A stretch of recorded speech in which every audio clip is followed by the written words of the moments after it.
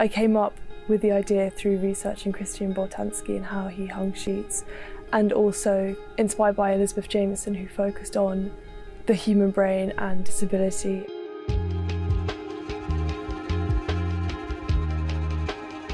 So my final piece, it's a journey for the viewer. Each sheet is a different emotion that I spontaneously painted whilst listening to music, and the focus of my installation is about the viewer and their journey.